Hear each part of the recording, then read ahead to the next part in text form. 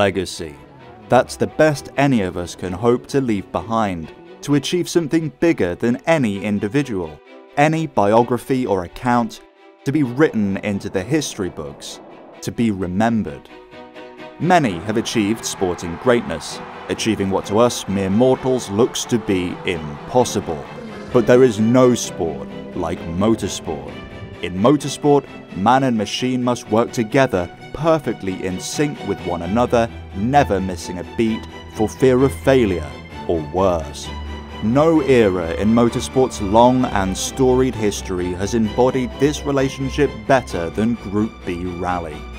An era of huge triumph set to a backdrop of failure and tragedy. The stakes higher, the cars deadlier, the drivers braver and the victory sweeter. Out of all of the madness emerged a select few who through untold uncertainty, doubt and fear were able to rise to the top and bask in hard-fought victory. This is a story of daring drivers, brutal machines and Lancia's quest to build the greatest legacy in rally. First, we need to cover some history. Lancia was no stranger to rally by the introduction of the Group B regulations in the early 1980s. In fact, Lancia was somewhat of a force to be reckoned with on the rally stages of Europe going all the way back to the 1960s. 1963 had seen the release of the new Lancia Fulvia, a front-wheel drive family car powered by a new 1.1-litre V4 engine. The underpinnings may not have screamed race car, but the Lancia racing team, HF Squadra Corsa, which Lancia absorbed in 1965, wasted no time in modifying it to race. They started with the marginally sportier coupe variant. First, the V4 was bored out to 1.2 litres, boosting the power output to a mind-melting 88 horsepower. They also reduced the weight, getting rid of the bumpers and replacing the steel doors, bonnet and boot lid with aluminium panels instead. It was an instant success. The plucky little car won the Italian Rally Championship in 1965, and then again in 1966 too. To keep the streak, Lancia increased the engine displacement again, this time to 1.3 litres, winning the Italian Rally Championship yet again in 1967. The little V4 was struggling though. They'd done all they could to make it faster, but it was time for something new. A larger 1.6-litre V4 was introduced at the end of 1967.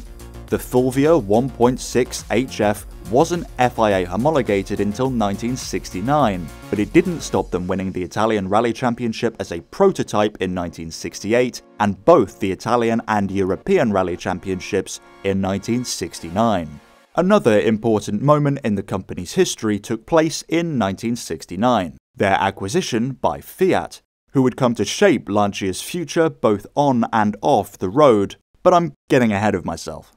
After a short break from winning in 1970, the Fulvia was back on form, winning the Italian Rally Championship in 1971, 72 and 73. National success is one thing, but who doesn't want to be the best in the world?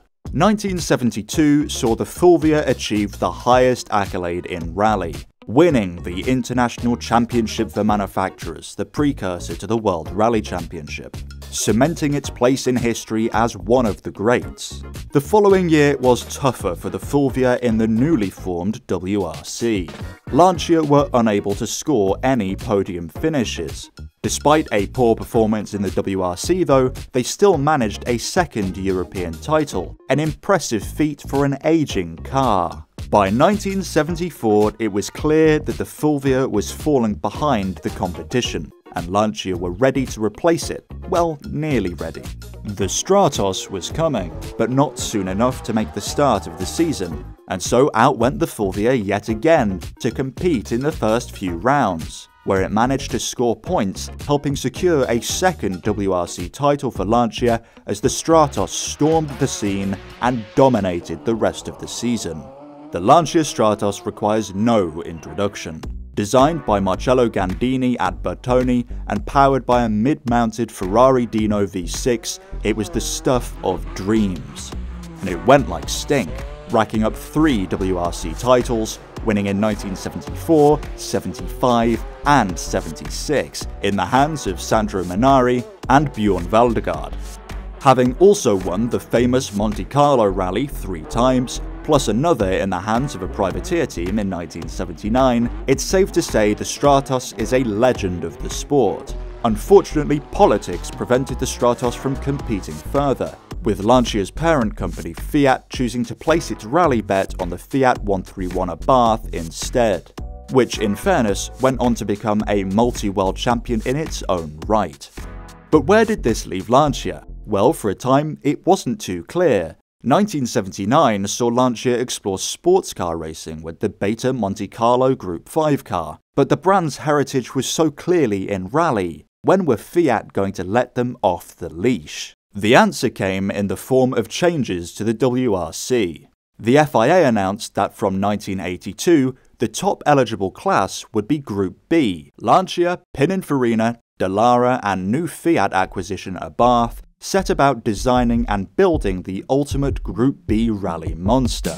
Group B was no joke. The competition promised to be the toughest, the fastest, and therefore hopefully the most watched in rally history, and manufacturers weren't playing games. Abarth actually completed most of the initial design work, and in fact the car was originally designated as an Abarth SE037.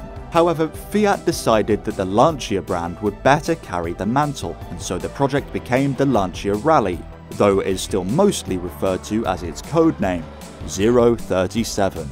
What Lancia created was like nothing from the brand's history. The 037 boasted a Kevlar chassis with steel tube front and rear subframes, and fiberglass body panels to save weight. The success of the Fulvia through the 60s and 70s had proven to Lancia that lightness was not just important, but perhaps even more important than raw power. The whole car weighed just 960 kilograms, the class limit. Powering the new car was a supercharged inline 4-cylinder engine, mounted in the middle of the car, behind the cockpit for better weight distribution, similar to the Stratos. The engine can trace its roots back to the Fiat 131, but of course with some modifications to help it produce 280 horsepower. Most of the cars competing in Group B's inaugural season had been carried over from the days of Group 4. Like these reworked Group 4 cars, Lancia chose a proven and reliable rear-wheel drive layout, leaving Audi to experiment with four-wheel drive almost by themselves. The Audi did have more power though, boasting 300 horsepower, a leg up on Lancia's 280 and Opel's 260. Courtesy of Group B's homologation requirements, which served less to keep the race cars in check and more to provide incentive for companies to produce some of the most insane road cars ever made, 200 road-going 037s were made. These were built almost the same way as the competition cars, with only a few token attempts made to make the car anything resembling a normal road car. The interior remained Spartan, the engine remained savage, and the drivers would certainly still need some bravery. The first season contested under the new rules saw frustratingly little success for Lancia and their new car. They struggled with reliability issues, retiring from the first event with gearbox failure affecting both cars. Shocking that a Lancia might break down, I know. Despite problems, the 037 did manage a few victories in 1982, though not enough to be in contention for either the Constructors' Championship, won by Audi, or the Drivers' Championship, won by Walter Röhrl in an Opel Asconda 400. For 1983, Röhrl joined the Lancia team to drive the 037, along with Marco Allen. 83 would turn out to be a complete turnaround for Lancia, as they went from middling to dominating. The 037 went on to win the 1983 World Rally Championship, putting Lancia back on top after 7 years. They were back. But despite winning, the choice to build a rear-wheel drive car was beginning to look like a misstep, and the lackluster performance in 1984, even with the benefit of the more powerful Evo 2 variant, proved that Lancia needed a four-wheel drive machine to compete. They were going to design an entirely new car. An unbeatable rally beast the likes of Peugeot and Audi could only dream of beating. They were going to build a titan of tarmac, a god of gravel, a monument to speed in the image of the Lancia Delta. Having the new car be based around the Delta was, I believe, probably the company's corporate brain trying to justify to itself the enormous expense of the undertaking they were taking on. The thinking was that having a successful rally program with a car that had a similar shape and shared a name with the company's family hatchback offering would increase sales. After all, what wins on Sunday sells on Monday, right? Or at least that's what they told the accounting department. The road-going Lancia Delta was not all that much to write home about, really. It started life in 1979 as the smaller sibling to Lancia's Big Beta. Most of the reason we think the Delta is cool today is undoubtedly a result of the rally effort. So I guess in that way the marketing team were really onto something. This video isn't about the road car, and nor does it need to be. As you'll see, the burgeoning Group B project car was only tangentially related to the road car anyway. But there is one thing that you need to remember about the road car, and that's that in 1986, Lancia unveiled the Delta HF 4-wheel drive in Turin. It had 163 brake horsepower from a 2-litre engine, and crucially, was 4-wheel drive. But back to 1984 now. The successor to the 037 finally had a name. It was called the Delta S4, meaning supercharged and 4-wheel drive. They took what they'd learned from the briefly successful 037 and built the car around a steel tubular space frame chassis, used Kevlar composite body panels, and mounted the engine in the middle behind the crew. Beyond that, a lot was changed. The engine was supercharged, as I said, but it was also turbocharged. This twin charging was supposed to increase peak power output, but also broaden the power band across the entire rev range. A rev range that was truly enormous. The engineers at Abarth, Lancia and Abarth were both owned by Fiat at this point, had created a 1,759cc 4-cylinder engine capable of revving up to 10,000 RPM. The stated peak power output figure was 450 brake horsepower, though it's believed that the actual figure was maybe up to 100 brake horsepower more than this. The engine displacement, once multiplied by 1.4 per the FISA regulations regarding forced induction, placed the new Delta S4 into the 2 to 2.5 litre class, which had a minimum weight of 890 kilograms. Now, Lancia had added quite a lot of weight with their new 4-wheel drive system, and were now looking for any way possible to save as much as possible. They did this everywhere, thinning the tubes of the space frame chassis, creating thinner and thinner Kevlar composite body panels to clad what was effectively just a silhouette at this point. And eventually they ditched things like skid plates altogether. They just got rid of them, and they replaced all the windows with polycarbonate. This extreme weight saving proved overzealous in testing.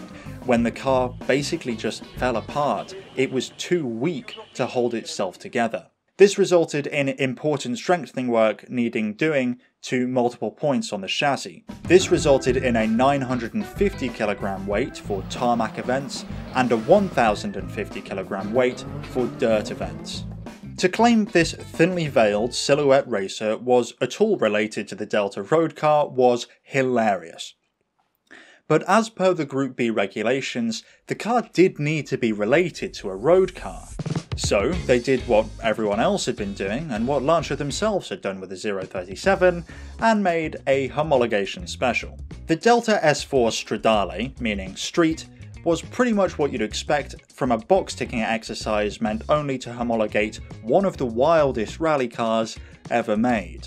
It was the same car, with some sound deadening and some Alcantara to make it feel like you weren't in a steel reinforced Tupperware box, and actual glass for windows, which was actually not a quality of life thing and was just to save money. Though in an act of true thoughtfulness, they did at least give you air conditioning, though the jury is still out on whether or not that actually counteracted the heat from the engine, let alone the weather. The Group B rule set stated that at least 200 of these road homologated cars had to be built, but what's racing without loopholes? And the Group B rules had a big one. I won't go into it in too much detail, but basically there was a loophole in the evolution rules that meant Lancia didn't have to build anywhere near that. The estimates vary quite widely on how many they actually built. The low end says 45, the high end says 150. Either way you go, it's less than 200. But most of these were apparently converted into race cars pretty soon after production anyway, so it's not actually known how many surviving actual Stradales are out there. Probably not very many. Before the Delta S4 was homologated for competition, Lancia continued to run the 037. Unsurprisingly, the car wasn't a frontrunner. At the Tour de Corse in 1985, tragedy struck the team and the sport. Lancia driver Attilio Bettega crashed his 037 into a tree. Luckily, his co-driver escaped unharmed, but Bettega was killed instantly. Questions were beginning to be asked around the safety of these cars, but nobody stopped to answer them. The Delta S4 was homologated for the final race of the 1985 season. At the RAC Rally in Wales, Lancia driver Henry Toivonen took victory, and Marco Allen, driving a second Delta S4, took second place as well. Peugeot won the Constructors' Championship that year, and Peugeot driver Timo Salonen took the Drivers' Championship, but with Lancia claiming a 1-2 on their new car's debut, all eyes were on the Lancia Delta S4 going into 1986. Toivonen won the opening round in Monte Carlo, cementing himself and the Delta S4 as frontrunners in the championship. Peugeot were hot on their heels, winning round 2, after Toivonen's S4 suffered an engine failure. Marco Allen, in the other Delta S4, took second place. The following event was the Portuguese Rally. For those of you who know about Group B history at all, you'll know what that means, and for those of you who don't, it's bleak. The driver of a competing Ford RS200 lost control of his car entering a bend. Now, you'll have seen from Group B footage, both in this video and others I'm sure, that rally crowds at the time had a propensity for closeness to the track. Undoubtedly, this was a thrilling spectator experience, but everyone involved, especially, and I cannot stress this enough, especially event organisers, should have known better. The car barreled into the crowd. 3 people were killed and more than 30 more were injured. This marked one of the sport's darkest ever days. All of the factory drivers on the grid pulled out immediately. Some of the privateer teams continued to compete. One of them was running a Renault 5 Maxi Turbo, and they won. Following the horrendous accident in Portugal, it could be argued that the writing was already on the wall for Group B as a class. But the show went on, and the rally moved to Kenya. The Safari Rally was known to be so tough on the cars that Lancia didn't trust the Delta S4 to stay alive. So they fielded the older 037 Evo instead. Unsurprisingly, this slower, older car didn't win. Marco Allen pulled off a pretty impressive third place finish for Lancia in the old 037, while Toyota's Celica took first and second place. The following round was the famous Tour de Corse in France. 1,000 kilometers of twisting, winding tarmac over just 24 stages. Lancia were the favourites to win. They clearly had the most technologically advanced car, and their car was clearly the fastest. But it wasn't without its problems. As I mentioned before, Lancia chose not to run the S4 at the more punishing events because the car had a tendency to, well, fall apart. The weight-saving measures had been so extreme that over the distance of a rally, the car would suffer serious damage and would often need serious structural repairs doing between events. One of the scarier reported faults is that the composite floor behind the accelerator pedal could crack, and sometimes the accelerator pedal would get stuck. The morning of the rally, star driver Henry Toivonen reported not feeling very well. He insisted that he was well enough to race, and he climbed into the car with co-driver Sergio Cresto.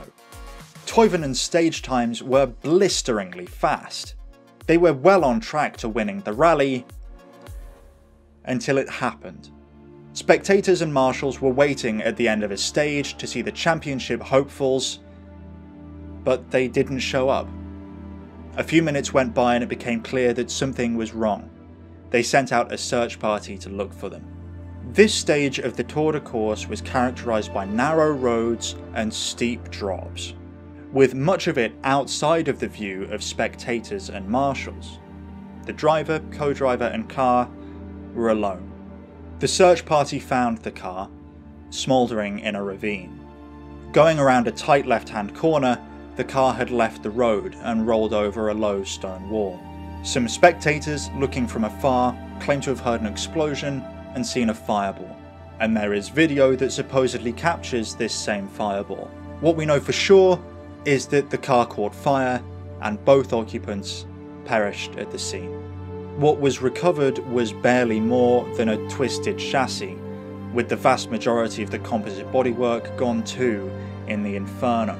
It's believed that the car, which had been caught by a tree as it was tumbling down into the ravine, had suffered a punctured fuel tank. The Delta S4's fuel tank was, like every other component of the car, made very thin to save as much weight as possible. Not only that, but it was mounted partially below the seats, and if you remember, they ditched the skid plates to save weight too. It was very thin, it was unprotected, it was under the driver's seats, and it was punctured by a tree branch, spilling fuel onto hot componentry.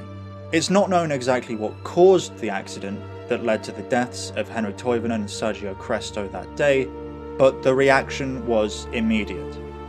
The sport's governing body, FISA, immediately announced a development freeze across all of Group B, and it was quickly decided that from 1987 the Group B class would be no more, and the class unceremoniously disbanded. It had been known since 1985 that FISA was potentially looking to replace the Group B class with a more prototype-esque class for 1988. Dubbed Group S, many of the established Group B manufacturers were already hard at work creating the perfect Group S car, which would require only 10 examples for homologation. Lancia's take, called the ECV, was a complete overhaul of the entire idea of a rally car. It boasted a carbon fibre and aluminium honeycomb chassis, totally revised aerodynamics, a twin-turbo 1.8-litre 4-cylinder engine, and would be one of the first rally-oriented cars to be designed at least partially in computer-aided design software. However, along with the end of Group B, FISA announced that Group S would not go ahead. The solution to the tragedies that unfolded under the Group B rule set was definitely not to be found in increased manufacturer freedom and even faster cars. Thus marked the beginning of rally's next era. Group A. The Group A regulations marked a significant shift away from the days of ever-increasing power and homologation specials to justify it. Group A was much stricter on power, weight, and road car DNA. While a Group B car had to be similar to a road car of which at least 200 examples had been built, if that, a Group A car had to be based on a car of which at least 5,000 examples had been built. Later reduced to 2,500, and different championships interpreted these rules in different ways, and the exact numbers vary by specific championship. They modified the generic rule set. But to cut a very long story short, all of the manufacturers were caught a little bit off guard by this shift, and they were sent scrambling to look for a car in their lineup that was good enough to go rallying with. Lancia, however, didn't have to look very hard. Remember earlier when I asked you to remember that Delta road car? This is where it becomes important again. That road car was a pretty powerful four-wheel drive hatchback. That's exactly what they needed. By dumb luck, Lancia were already making the perfect car, and this would pay big dividends for them. They basically took the Lancia Delta HF 4-wheel drive, slapped a livery on it, put some off-road tyres on it, and hey presto, the Lancia Delta HF 4-wheel drive Group A rally car was born and ready to go. Their biggest competition was, perhaps unsurprisingly, Audi, who threw Hannu Mikkola and Walter Röhrl into Audi 200s and set them loose. That campaign went so well that Audi left the sport.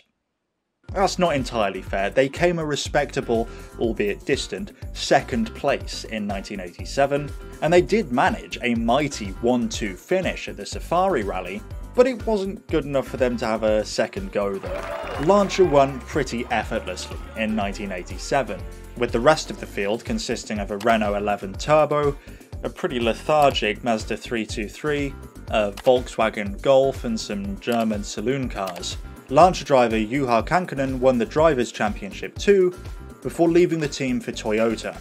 Lancia started off strong in 1988, winning the first two events before wheeling out an updated version of the Delta. It now had bigger brakes and bigger wheels to accommodate, and upgraded suspension to compensate, and some more power, because, you know, why not, I guess? The new improved Delta got a new improved badge as well. It was now called the Delta HF Integrale. Marco Allen's car promptly suffered a transmission failure at the following event, probably to do with the increased power. Luckily for Lancia, one of their other cars, driven by Massimo Biasion, held strong and took victory in the event. After the transmission failure, the team replaced the transmission with a new, upgraded 6-speed version. The team went on to dominate this season, winning 10 out of 11 events, only losing one rally to Ford in Corsica. Massimo Biasion won the Drivers' Championship too. Lancia had capitalised well on an unforeseen first-mover advantage, but with other manufacturers now having had 2 years to catch up, how long could Lancia really hold on to their advantage? And if they were going to slip behind, who was going to take their place? Toyota's Celica GT4 had proven fast at times in 1988, but was plagued by reliability problems. Despite a strong driver lineup consisting of Juha Kankkunen, Kenneth Eriksson, and rising rally star Carlos Sainz, 1989 started in familiar fashion for them, suffering multiple mechanical failures early in the season. This was great news for Lancia though, who pulled a massive lead early in the championship, scoring 6 consecutive wins, ignoring Sweden and New Zealand, which didn't count towards championship points. Those two, by the way, were won by Mazda, partly thanks to the fact that a lot of the big factory teams didn't contest the ones that didn't count. The last of this run, the Argentinian rally, was won by Mikael Eriksson, who for the next event moved to Mitsubishi. Mitsubishi had been having a tough time beating their Galant VR4 into race-winning shape, but after months of hard work, and with Eriksson at the wheel, they managed their first win. Given the domination that Lancia had shown for the last 2.5 years, this was surely just a blip, right? Well, the next rally, in Australia, was won by a resurgent Toyota. Perhaps Lancia's grip on the top spot really was beginning to slip. God forbid they'd actually have to fight for it. Lancia won the following round in the hands of Massimo "Mickey" Biasion, having upgraded the engine from 8 valves to 16. With that, the championship was sewn up. Lancia had won their 3rd consecutive Manufacturers' Championship, and Mickey Biasion took the Drivers' Championship too. They didn't even bother turning up to the final round in Wales. But now with Toyota and potentially Mitsubishi too hot on their heels, Lancia needed to be proactive. So were they? In a word, no, they weren't.